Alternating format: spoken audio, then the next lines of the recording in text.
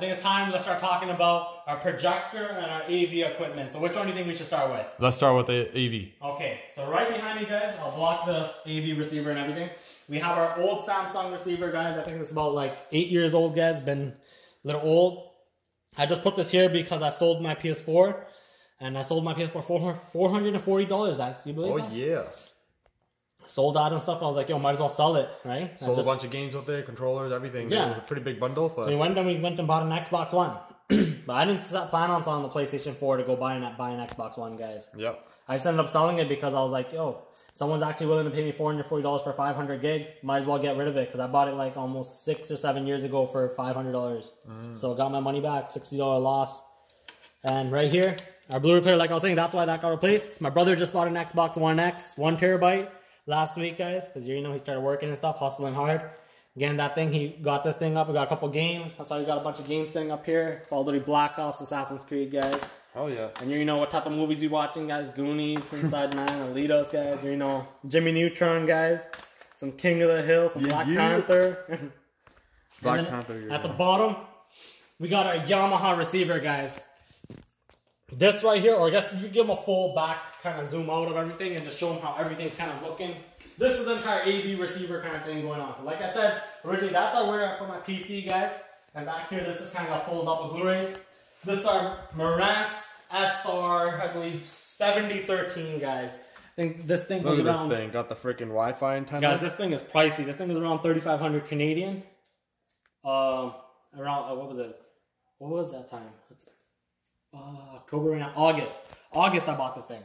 Because I started building this thing in July and I ordered this thing early August before my birthday, guys. And now, right now, it's on sale for, I think, $300 or $400 off. So it's at $2,900. Well, down here it looks like a VCR, like a retro style, right? Yeah, you can close it up and that's how it looks all modern. Sleek finish. And then you push this part right here, I think. And then it goes down and everything, which is really badass, guys. Yeah. This receiver is so savage. I was just wondering it was on sale or which model it was. Oh yeah, now I remember what I was remembering. This is not the 100% top of the line flagship model. Okay. On top of this is the SR something. Was it 80? 8012 or something. Yeah. Yeah, so this is the SR 7013. This is just one tad bit under. That's what I was trying to remember. That was the one that was, I think, 3,800 or 3,900 at Best Buy. Reason we didn't go with that one because a couple $100 more is that one was special order, and that would have took me 2 or 3 weeks, guys. All right, let's take a look at the back. Yo, I'll show you guys the back, guys. This got IMAX, our 9-channel lamp. You guys can see right here, 235 watts, 11.2 channel processing.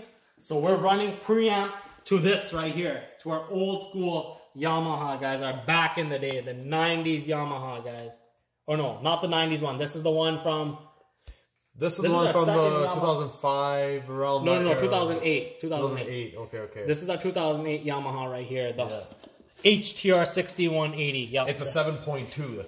So we're running the rear Atmos channels with this one right here through preamp and stuff, and we control it via right here, and we have the remote and stuff. So I set it at about 15, and that keeps it decent and whatnot.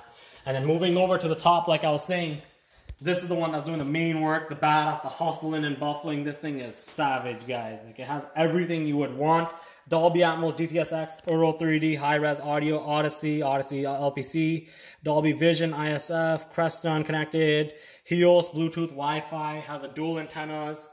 I have my Amazon connected at the back, and I'll give you guys... If you guys want to see the back of this, make sure you guys check out my unboxing, my video, and everything. I have unboxing on this too. And how am I powering this? Yeah. Guys, this is savage right here, okay? This is the legendary Monster Power, the Signature Series HTPS 7000, guys. This thing is a monster. This thing costs like almost as much as the receiver. This thing is like 2,100 Canadian, guys. This thing is savage at its time. It's old right now, but it's like 2005 or around that time, if I'm not wrong. You got the Signature Series at the top, Noel Lee. You show them the signature and whatnot. I'll pull it out in the light. You guys can get a little bit better. Anything? Nice. And yeah, so it has all the cool things. This is signed by the professional audio people, right? Yep, and it has all the cool inputs and stuff on the back. And let me pull the receiver out a little bit if I can, just to give you guys a quick look. Here, you can come back here. You can come to the back and you can check it out. And there's on the top of the receiver. those are the connections of the Marantz right there. So we got our HDMIs and stuff, nothing too fancy. Amazon Fire Stick. And for the speaker wire, guys, I'm not using banana plugs. I'm using the pile right here, 12 gauge, 500 foot speaker wire, guys. I already use at least 200 something feet. I wouldn't say 200, probably 180. Look at this thing, man. Around there, it's so savage. And then down there is, if I can give you guys some more light, I'll try. We got the monster power right there. So down here, you guys can see we got the plugs and everything right here. And you can just see how savage. Look at the cable. That's what's powering it. You seeing the thickness of that, the gauge? Yep. Look at the plug on the wall. Look at that, guys. It's savage. It's a huge chunk, and we got all the plugs and ports and everything, more than we would need. And I can run everything conditioned and balanced and everything. So I got the video filter, the audio filter, the digital filter, and the high power plugs that I plug in right there. And here you go, my brother can grab that. And then I have everything on wheels, and I can just slide it right back, and it just easy fits like so. And how easy is that to maintain? And these are all thanks to me and my brother. You guys can see these are not some regular racks. This one's Pioneer, as you can see from back in the day. Yeah. It's actually Pioneer. The Pioneer racks. Yeah, we had to modify them, right? We took the glass off of them and everything, so everything can fit. That way it's kind of like a server rack. Yep. This thing right here at the bottom, guys, that thing weighs about like 50, 60 pounds if I'm not wrong. This thing is really heavy. And also this receiver here. And this one is pretty heavy as well, so we'd have it on top. That's why it's a little bit wobbly, but I kept the weight at the bottom. And if you're wondering why there's 2 spaces missing, because I still need. What do I need? What do you need? I always need something, right? PS5 that's coming out? No, man. Amplifiers, guys. My dad thinks I'm crazy, but guys, we need amplifiers. I'm not running so much wattage, like as much as we need, because these speakers at the front, guys, you guys can see, they need watts. Yeah. I need watts. So I'm planning to get a couple They're hungry. amplifiers and stuff so I can run them properly, especially when we get the 2 21-inch Server Vega speakers, subwoofers, guys. Those things are going to be, I think, 2,000 something watt peak. So all my wattage speakers I talk about peak, like those are 500 watt peakers. Yeah, so they want power, right? Right now, whatever they get, they're just using and they're like conserving right now, I guess, so right? I want to send decent power as much as I can, and I want to get some. I was looking at some Epic Anthems or stuff like that. I don't even remember all the company amps that they're out there, but I was trying to look at some decent ones and stuff. So I was probably gonna go with the Marantz amp. The reason we didn't go with it, because like I said, $3,500, and another amp's gonna be another $3,000, so it's just $6,000. This entire shop's gonna be like almost 10 grand one day. Yeah, we'll do an update later down the road. Slowly, me the video, and then so let's move over. You know what I mean? Can't miss. Come on, look at this, beautiful. You know what I mean? Shout out to my dad for the real statues out here. You know what I mean? He's the real boss. You know what I mean? When people like, have you met the Don? He's the Don. Our projector, guys. Like I said, budget, set up everything. We're not 4K right now, but I'm gonna get a 4K projector, right? Yep. For the 4K movies. Let's take a look at it. This is the Panasonic PT AE8000U right there. So you guys got the full HD right there, and then full HD's right there, and you can show them right there. This is the real 3D. And then here, let me just grab the camera so we make it quick. I can show them the back ports and whatnot too. So we got the 3 HDMIs, the computer ins and stuff. It's definitely, it's a little bit older. It's from 2012 if I'm not wrong. And then on the left side right here is where it has a little bit of adjustments that I can easily adjust quickly. And I use the remote as well. And I got this thing low hours, guys. I think we only had 30 hours on it, brand new, right? Yeah. Still saying, person never used it as much, so we got this thing because I wanted to be watching movies in 3D, guys. So I'm gonna have, you got it? Yo, we love every bit of this projector, man. I'm gonna have in 3D as well. So that's why I have a couple 3D movies. Like I was saying, if where was it? Right here. Yeah, we have a bunch of 3D movies. Yeah, we have the Drive Angry, and then there's Alita in 3D and stuff. For real. So we use the Sony PS3 glasses that I have back here. Yeah. Charge them up and they work in 3D. And guys, I'm telling you, 3D on this projector is outstanding 3D. Now this is one of the best full HD 1080p projectors, guys, with 3D. Like this is not a joke when it comes to projecting, guys. Most of the 4K projectors, I didn't get a 4K projector, is because when they downscale to the 1080p to give it the 1080p, and their colors are not as immersed and out there. Yeah, yeah. The color contrast ratio is 500,000 to 1, 2400 lumens and stuff, and they have like their own. You guys just gotta watch the videos on this stuff. I'll be showing you guys bare YouTube videos. This thing was top of the line back in the day. Their own like facility or whatever in Hollywood and had certain directors and stuff for certain movies and documentaries, and they checkmarked things and made it to their level of things to beat the 7,000 model, the previous year model and stuff. So this thing is savage, guys. We wanted this in our old house, and we never really did it, is because my dad, we didn't really pull the trigger. Yeah. Because we were gonna get a 300-inch screen, and I'm not joking, a 300-inch screen, because we had open to above. So like I was saying, with open to above, having a 300-inch screen, that was gonna be savage, but it was just spending all the money at the time, because the screen was gonna cost a couple $1,000, and then the projector and stuff. And we had, in the open to above in our family room, we had so many windows, guys. Way too much daylight. Not a thing. The daylight was pushing us away, and my dad was like, it doesn't make sense, because he wanted to watch his TV in the daylight with the projector, and that's why this kind of never really helped us out. But in here, I can watch it with a projector on and everything and have some. And honestly, stuff. Even during the daytime, yeah, it's nice. Yeah, let me turn this thing on. Like, we have no issues. I love every bit of this projector. You know? I wouldn't choose a different one if I had to. I mean, we're going to turn this thing on and we'll get this thing started up for you guys. We'll turn the lights off. I'll put in Transformers for you guys, and let's give you guys a quick preview of our sound and everything, right? Sweet. Alright guys, so if you guys can see, this is the 180 inches I'm talking about. Ridiculous. I don't know if I mentioned that, guys. It's huge. Yeah, you want to stand there for a second? And this is with the lights on. If you guys can show with the PAW lights on, we have a bunch of PAW lights on. Yeah, got the PAW lights on. If I turn this light on, you guys can see it's gonna wash out and whatnot. Yeah, but in the movie theater, you have the lights, the front lights off at least, right? Minimum.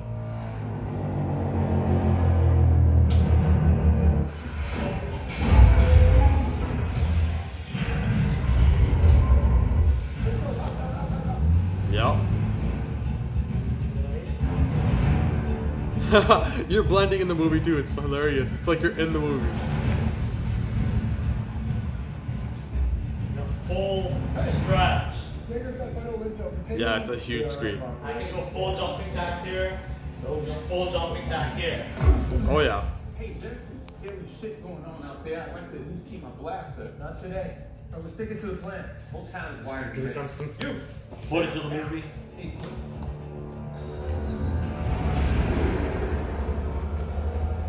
Just skip it.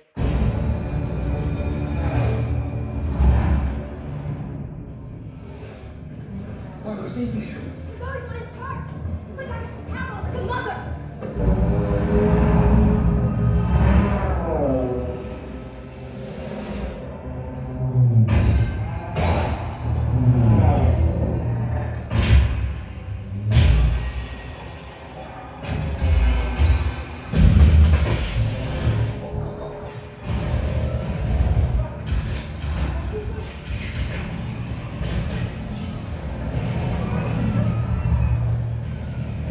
Some more scenes and stuff.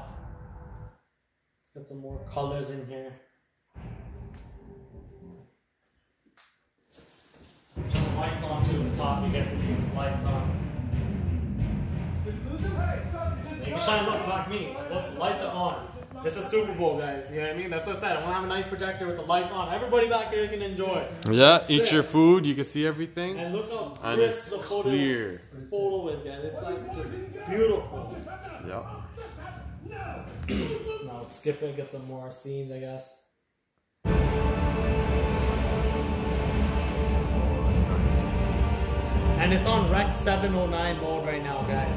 I don't have it on normal. I can make it even more brighter and stuff too.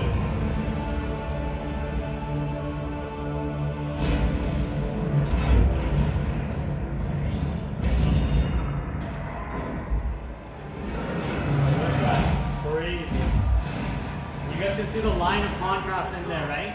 With the PAW lights on the bottom section, right? Yep. How it looks with the lights on. When I turn the lights on,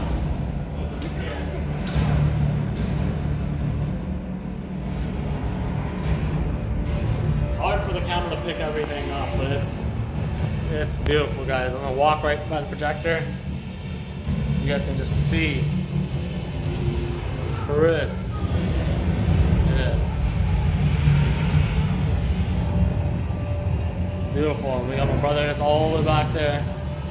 Can't even see him. It's all dark. And we have some windows open. I'm gonna move all the way to the back of the room. It's all the way at the back.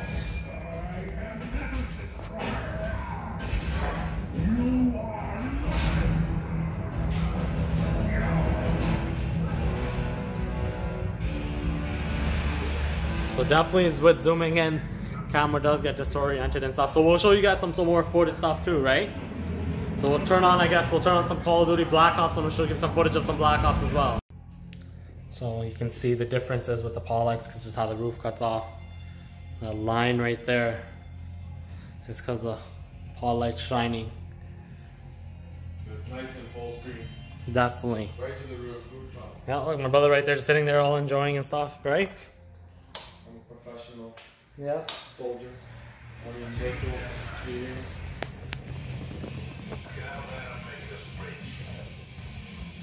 So just the fact of playing on this is just so amazing, guys.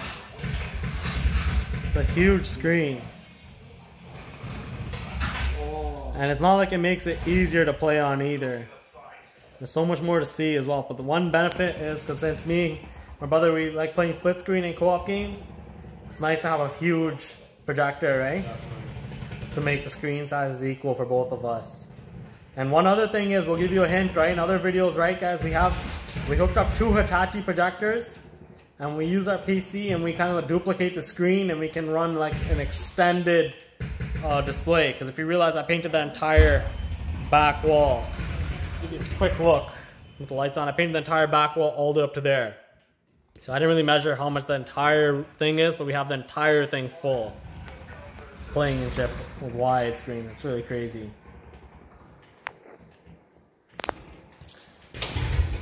Whoa. Get some more footage from different angles, guys. This game is so fun. Yeah, and then here's a projector too, working. Doing its thing. It gets fairly warm, doesn't make too much noise. Some people do complain like, oh, the projector's too loud or makes so much noise.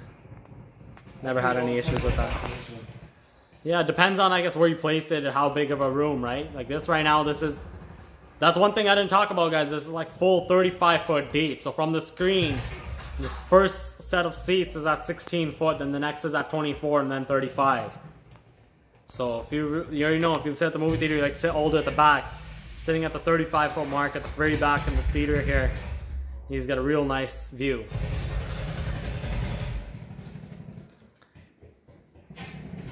Yeah, let me hit some lights on and stuff. And then there you go, it just washes out kind of, but it's still not that bad, right? Yeah, but we have Pollux directly above. Yeah, which are like, you guys can see. They're beaming directly on the wall. Still, Doing a fairly decent job. I can still see. Yeah. It's just I'm not doing too good on camera. You can see the difference.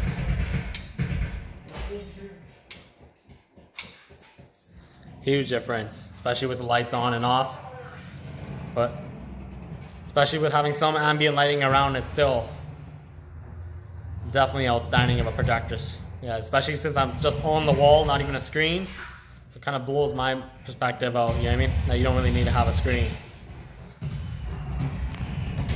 But definitely I won't say that if you do have a screen and having a screen this big, I will probably see some improvements, but I don't think it'll be worth a couple thousand spending it. One thing I want to mention, Yeah. no lag. It feels fast as hell. Yeah. Like the response time, how some people get gaming monitors and whatnot. Yeah. There's no lag. I can move my analog stick left, right. Yeah, that's one thing my brother's saying. So there's not much millisecond lag, right? Yeah, it's so precise with my analog stick. Especially since right now it's on game mode, the projector. Yeah, I feel like in the game. Definitely. Come on. At least you got. Yeah. Alright, guys, so we're having fun. I guess he's having so much fun. We'll show you some more stuff for the projector and we'll end this video off, right? Yep. I guess that's pretty much it for this video, guys.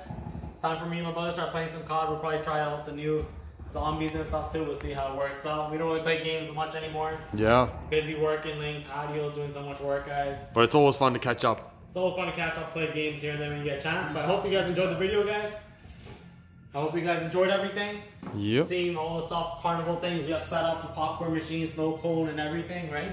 Yeah, it was really fun. Definitely fun enjoying and making this video too. And make sure you guys stay tuned for all the updates we have as well. We're gonna have like A TV we still have to put up there, TV to put up there. If you see the back wall back there is completely no posters at all. Like I need to have my Goodfellas posters, my original Rambo movie posters and all that stuff put up, you know what I mean? I have my Richie Rich back there and having them put up.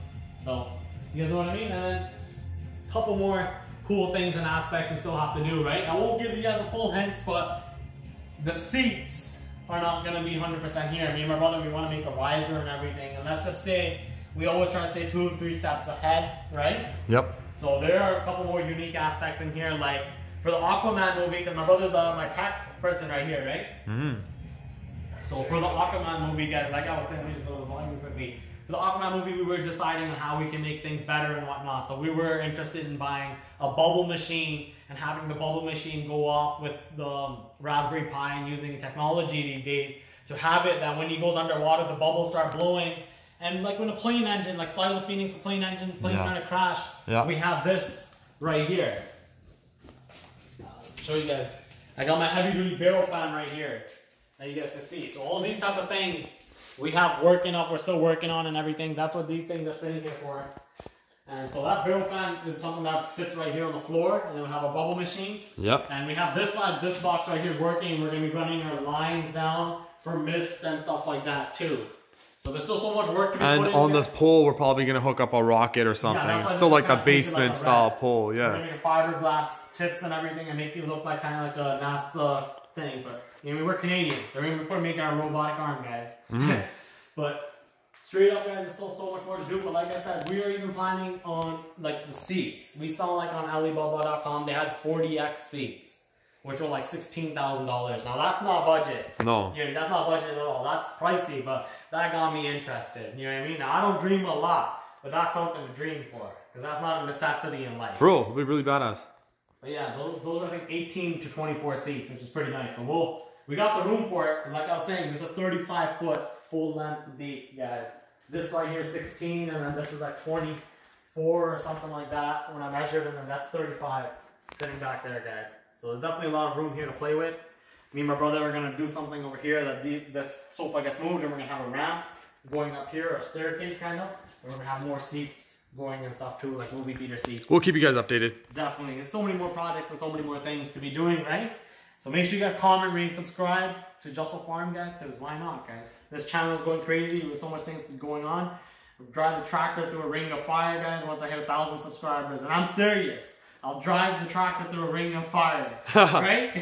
For real, we'll do it. We'll set it up. If I hit 1,000 subscribers, guys, so you guys already know. Tell your friends, tell family, everybody subscribe, guys, because that John Deere, that thing's waiting, boy. And hopefully I don't lose my hair.